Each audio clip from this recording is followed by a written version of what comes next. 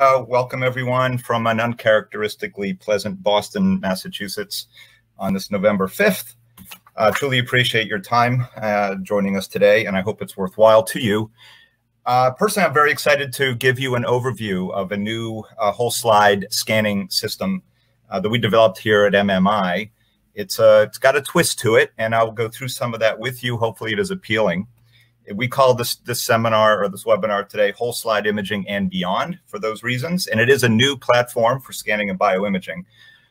Again, I'm David Hitcheries. My email is displayed here, and it will be presented again at the end. So I'd encourage you to take a screenshot of that or whatever you'd like to do in case there are questions that occur to you after the close of the Q&A session here today. We've allocated about 40 minutes for the content of this. I think we'll get through this quicker than that, leaving plenty of time for questions at the end. A tiny bit about MMI, because it's not the best known company, but we are extremely focused in our particular domain, which is interacting with individual cells and groups of cells through a microscope. Been doing this for a little over 25 years, and like many of the great products in microscopy and imaging, this product line traces itself to a laboratory of a professor who found himself with certain needs for products that did not quite exist, so invented them himself. This is Professor Stefan Seeger at the University of Zurich. And back in around 1992, he was one of the pioneers in an area called laser tweezers or laser trapping. And that became our first product line called Cell Manipulator, which is still used throughout the world. Cell Cut was the next product, and that's in the area of laser microdissection, which we will actually go into just a little bit today as it segues from the CellScan slide scanning system.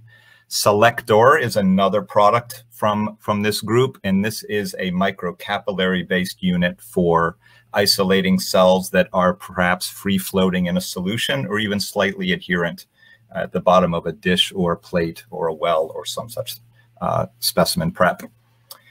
Circulating tumor cells, for example. Cell Explorer is a product introduced fairly recently, and this is a software product for automatically identifying cells and structures of interest for the purpose of isolating them using either microdissection or the capillary-based approach. But again, you're here today for CellScan, which is the latest in our product offering, and this is the whole slide scanning system. We've been doing this for a little over 25 years. We have over approximately today 600 units installed of various kinds, currently in operation. We have distributors throughout the world and a global support network as well. CellScan system, shown here in a representative form. I will stress throughout the presentation that the actual microscope being used can be decided by you. We can go with probably your favorite platform, although we have some preferences. This particular embodiment for CellScan is shown on a Nikon TS2R microscope. It consists of some basic hardware, a high-performance camera, an XYZ precision stage, software, the option of a touch panel screen here, and my colleague is shown here on the right interacting with it. Every unit we sell does come with, I'd like to say, fractional ownership of our application support team and the global support team, as well as myself. As we get through today's presentation, I will try to reinforce that, yes, what we have here is a high-performance slide scanner, but it can do very much more, and that's by virtue of the type of platform that it can be installed upon. So we will get into tissue scanning, which is why I believe the majority of people are present today at this webinar, but we will go in a little bit on fluorescence imaging, live cell imaging, time-lapse, etc., and of course how this system can be utilized in conjunction with or upstream of laser microdissection. Tissue scanning. What I'd like to present here is that the system, although it's very highly evolved and quite advanced underneath, to the user, we don't expect our users to be to consider themselves to be advanced microscopists. And we've addressed that in the workflow. One simply steps up to the microscope, places up to 4 slides that they've prepared onto the stage, and presses or activates the software and presses go. The system will effectively perform these functions, starting with a pre-scan, which you'll see in a video in a moment. It will pre-scan very quickly where the system identifies where there is relevant biology on the slide, and then it will switch to a higher level of magnification after studying where the any kind of topological differences which might require a focus change. It will then scan at a high resolution, whatever you choose that to be, fairly typical to do at 20x, and then it will write out to wherever you tell it to a standard image format utilized for whole slide imaging, one of the standards being Big TIFF. That's fairly ubiquitous. It's a file format that allows for easy transfer and fast opening and drilling down to high resolution very quickly. For those who are not entirely aware or familiar with how whole slide scanning typically works, what I'm showing you here is a representation of how imaging software and hardware can be utilized and synchronized to acquire a series of images in a raster scan format and assemble those edge to edge to comprise one single large image. So what we've done here is we've synchronized the camera with the precision XY stage, and we've simply moved from X to Y and then down X across the X direction and then in Y, and acquired a sequence of images and put them edge to edge. Now, if one looks fairly closely, you'll see some edge issues here. I'm pointing to one where you can see, one image kind of abuts against the next, but not quite perfectly. So some of the advancements in whole slide imaging have to do with how these images can be overlapped so that they are in fact an exact and precise representation of the underlying specimen. That has a lot to do with precision of the stage movement. It has a lot to do with stability of the entire microscope setup. And it has also to do with how precisely one auto-adjusts the focus on specimens, which can often be somewhat wavy along the Z or focus direction. So after those have been taken into account and shown here in our software called CellViewer, one can see any artifacts for edges and such are completely eliminated. This, of course, gives one total confidence in not only point-to-point measurements, but the visual representation of the specimen. Focus maps, the way we do it here, this happens invisible to the user, although they can access it if they choose to manually. But in most situations, the user, again, simply places their samples on the stage and begins the acquisition protocol, and the system will automatically find and generate a focus map, which we'll then use during the high-speed scan at high magnification. One of the keys to doing whole slide imaging is speed. Folks are also very interested in being able to step up and watch the scanning process happen, see that they got the results that they want with great confidence, and then step away, perhaps to analyze the images at home or at their desk, or to share them with colleagues, students, etc. So this system has been set up to be a high-performance slide scanner, although it's implemented on an off-the-shelf microscope. We can scan a typical 15mm square section with a 20x high mag objective in under 60 seconds. That's considered quite speedy. We can scan tissue mounted on glass slides. We can scan tissue on membrane slides for laser microdissection. And the system can essentially handle almost any type of specimen you can imagine that you would present to a typical inverted microscope. Those can be dishes, well plates, really almost anything.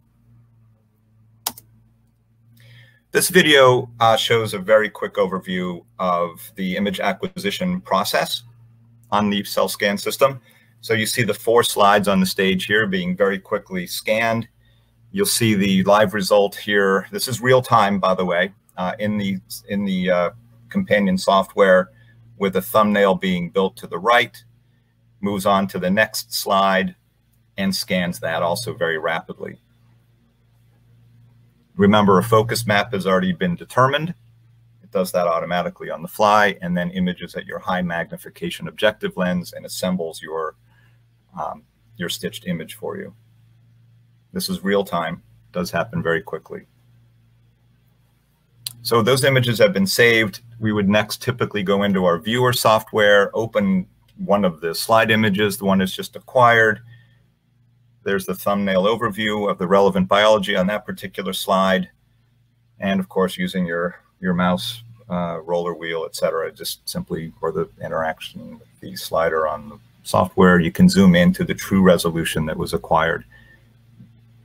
Zero latency on all of this. That's courtesy of not only how efficiently the software loads these rather large images, typically 2 to 3 gigabytes a piece, but also the big TIFF file format. As threatened, we'll go on to some of the capabilities that extend beyond tissue scanning. Because this is built on a research-grade inverted microscope, you have all microscope imaging modes available to you without exception. That includes, of course, bright field imaging, commonly employed, fluorescence in individual or multiple channels of fluorescence. One can add confocal capabilities. Really almost any, not almost any imaging modality which would be collected on a high-quality scientific-grade camera can be performed on the CellScan system. We can utilize all objective lenses from 2x up to 100 and 100 plus x, immersion objectives, air objective, silicon, whatever is best for your specimens and as your lab needs change. We handle all sample formats that can be presented onto a microscope, and that goes to 96 well plates, glass slides, with or without cover slips, dishes, wells, etc. You'll see an example coming up momentarily where we are doing some live cell imaging work with our scanner. The point here is that system is completely upgradable. It is future-proof. As your research needs change, the system can be adapted to meet those. Upgrade cameras, change out really anything, add different modalities, phase, DIC, whatever imaging types you or your colleagues would require.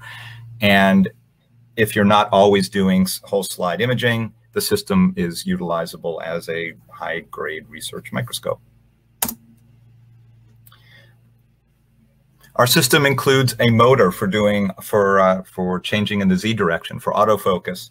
That can be also leveraged for doing Z-stack time-lapse imaging, be it through fluorescence or any of the modalities, bright field.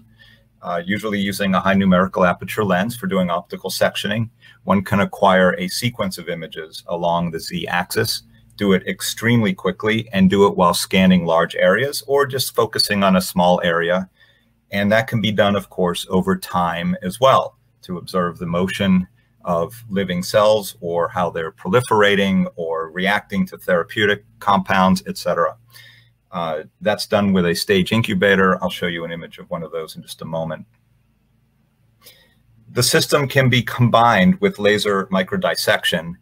That's kind of what drove us here at MMI to develop this. We found a need for people who want to do a lot of whole slide imaging, or a reasonable amount of it, and then annotate their specimens separately, sit at their desk, circle the cells or areas of interest that they wish to have collected for further analysis, send that image file, which has the annotations, to somebody who possesses a laser microdissection system such as ours, the CellCut, have their specimens collected in a sterile way and analyzed for proteomics or genomics, and have the data sent back to them. So effectively, one can have a CellScan scanner anywhere in the world, scan their specimens, annotate them as they wish, ship the slides off to wherever the laser microdissection system is, and then upload their shape files to that instrument for laser microdissection.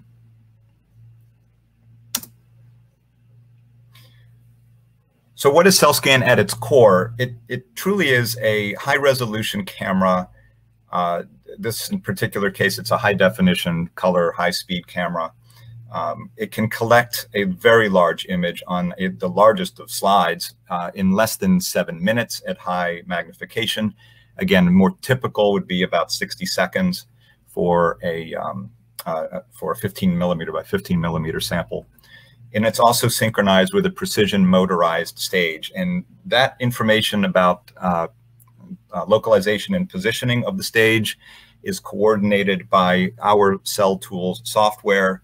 So the camera and the stage are highly synchronized.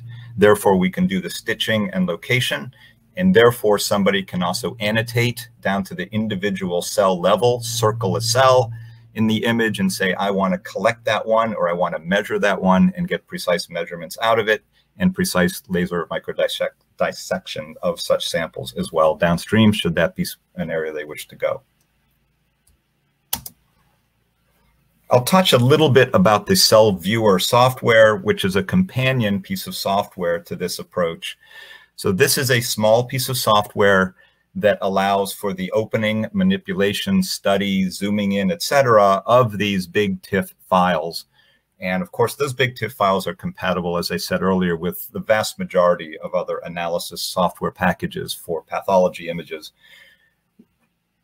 We allow you to mark and annotate your cells, regions of interest. You can measure distances. This software is perfect for sharing your images with colleagues. They can open it and analyze and see your annotations and measurements, collaborate real time on a shared image, etc. So that makes it also very useful in teaching environments. Because you can study your images after you've acquired them, if they happen to be fluorescence and photo bleaching is a problem, this allows you to acquire the specimen image extremely quickly, minimizing photo bleaching, and then study them and analyze them at your leisure. Of course, once they're captured, photo bleaching is no longer an issue. Export and reload your mark areas. So again, one can put many different types of annotations as an overlay onto their specimen image. It's never destructive of the image. It's a layer that sits above them. That layer can be exported and reloaded to anyone else who possesses the software, so that you can see, they can share annotations. That same functionality is used for exporting shapes to be used for laser microdissection. So this software essentially has been designed to enable and make easy remote workflows. We found a lot of situations where pathologists wish to study images at their leisure, at their desk or at home, and then share those annotated images later. This software allows for that. Best of all, we provide unlimited free copies of the software. Just install it on any PC and it'll run, and again, unlimited licenses on this one that comes with our CellScan product. Just a full screenshot showing the CellView software very quickly, and you can see this user has identified several different types of cells and indicated their difference with a color. So one can set different, let's call them species or cell types, give them a unique name, mark them up here. There's a measurement bar here, scale bar. You can also do point-to-point measurements, change your colors, interact with the various color channels that are present, scan around, zoom in, very interactive and self-explanatory. That's our Cell Viewer software. Should one be looking at fluorescence images, we present other options specific for interacting with those images. Namely, you can see some sliders here for individually adjusting the contribution of each color channel. Should one channel be overwhelmed by another, you can adjust those to your liking and still have all the same functionality as before in terms of identifying and annotating cells or areas of interest.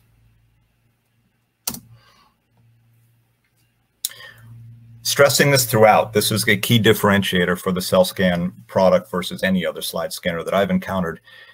It is a normal research microscope, and we will apply, we can integrate our camera and precision stage onto virtually any inverted microscope. We prefer the Nikons or Olympus because that gives us access to their control software codes for doing other types of work, such as interacting with their objective lens turrets and light sources and such. But if you should happen to have a manual microscope, our system works perfectly with that as well. It would simply prompt you during the process to switch your objective lens when the time is right to go to your higher mag or low mag, or open a shutter, close a shutter, that type of thing. But I think most people do find the workflow is far less tedious with a fully motorized scope. And for those, again, we prefer really almost any of the Nikon or Olympus, although Zeiss and Leica can be supported as well with some limitations.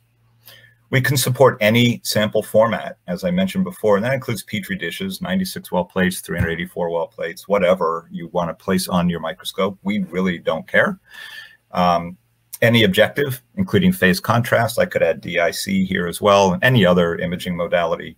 Any fluorescence filter sets, any type, well, I shouldn't say any, but we're compatible with a wide variety of digital cameras.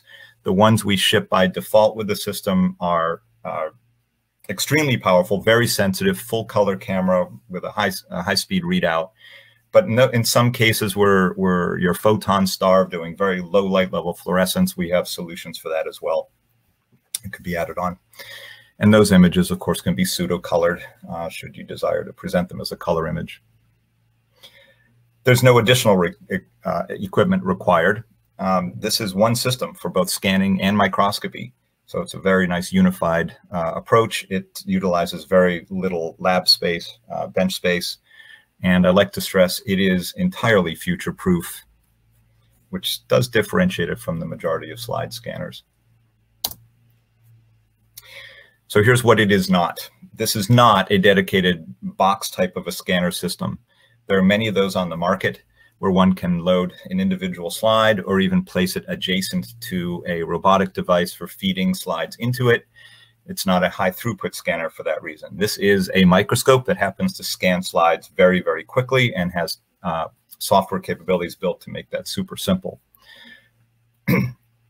But again, it's not typically adjacent to a slide hotel.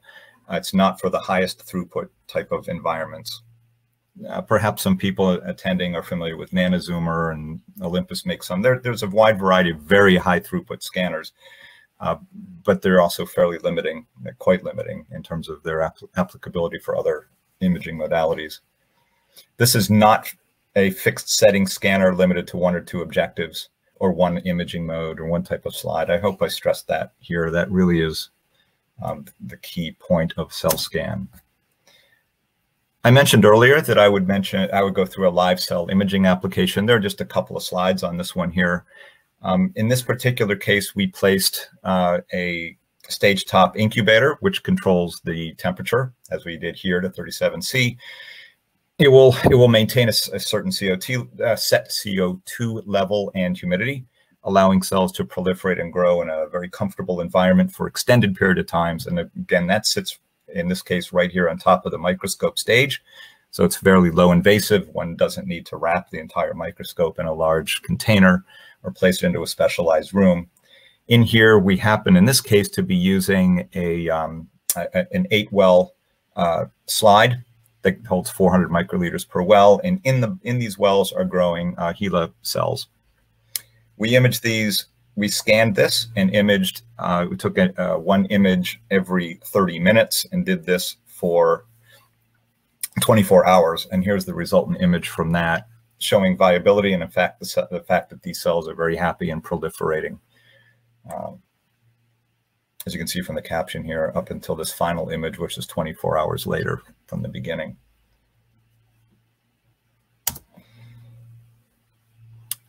The segue to laser microdissection is, of course, quite strong here, as I mentioned earlier. So laser microdissection, for those who are not terribly familiar with it, it's been around a very long time, very powerful technique.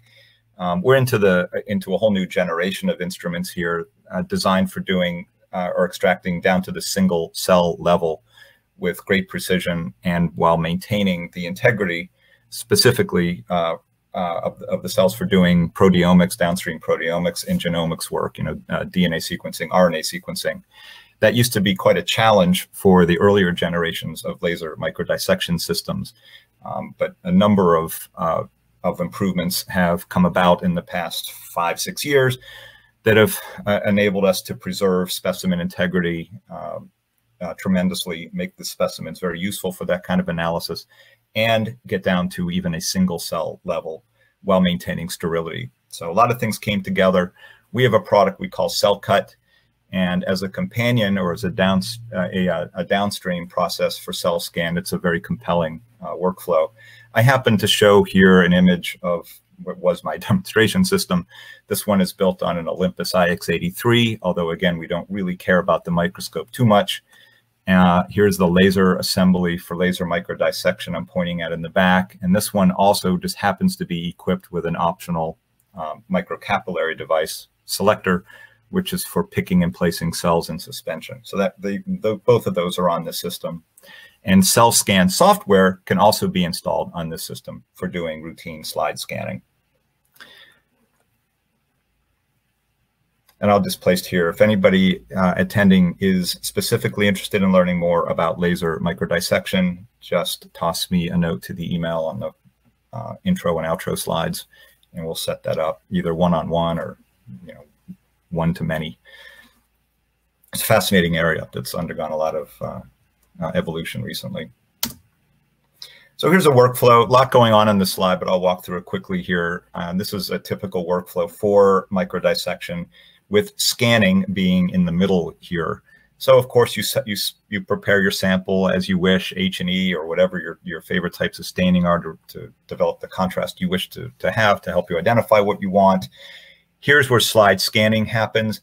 Typically one does scan an area very quickly, find the relevant biology, zoom in on that, annotate what you wish to excise using laser microdissection, or perhaps you're just annotating for the point of sharing this with colleagues, studying it.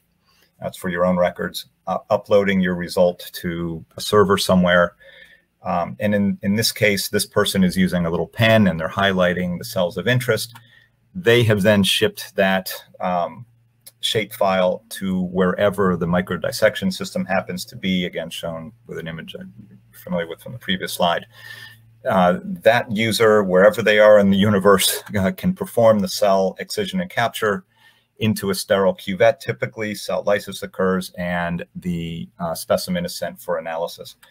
Interestingly here, what's really going on is we have two different groups. We have pathologists, in many cases, the research biologist, identifying cells of interest in the comfort of their facility using specimens they have labeled and scanned. They're very familiar with them. They annotate them. The data representing those annotations is sent to someone who is a specialist in laser microdissection and capture, and then those people will send the sample to those who are specialists in typically RNA sequencing or the analytics associated with proteomics and genomics. And the end researcher simply gets back a report with the information that they were hoping to see. So again, all they've done is sample prep in most cases, identification of what they're interested in, and then they get back the data they want. The collection and such is done elsewhere. This is a very brief video showing laser microdissection underway. You see the previous examples on an Olympuscope. This one happens to be on a Nikon scope, again stressing the fact that we can place our equipment onto virtually any microscope that happens to be your favorite. And in this case, we'll start this quick video. I'll direct your attention to an inset window down here on the left that will show up in just a second. This is showing how we capture the tissue or the specimen in a sterile way. Okay, so here's the inset window showing the capture device. What's happening here is the scan, the high-speed scan. You're familiar with this from earlier in the presentation. That's the CellScan software effecting a very high-speed scan. And then the user will zoom in as they wish to identify cells or objects of interest.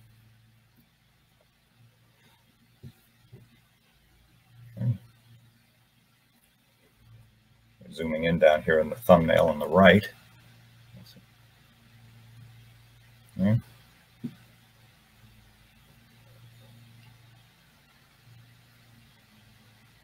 Okay. Another scan at higher magnification in that subregion.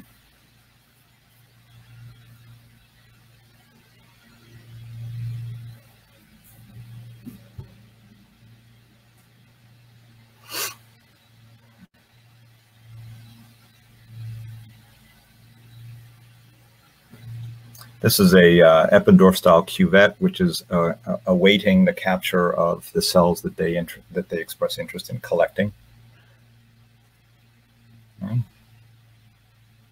The user is simply zooming in to find the cell or cells of interest, in this case, an individual cell.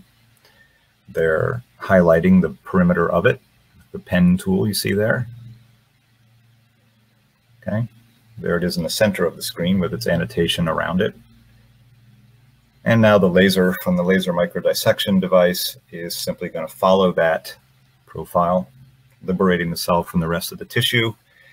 In the lower left corner, you may have noticed, I'll rewind just a little, that this device here will be lowered and raised. I got to back up a little bit more.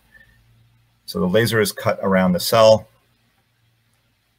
Okay, you'll see that again now. I'll direct your attention to this lower corner, and you'll see this cuvette be lowered and raised, and you'll see the cell has been picked up from the rest of the tissue.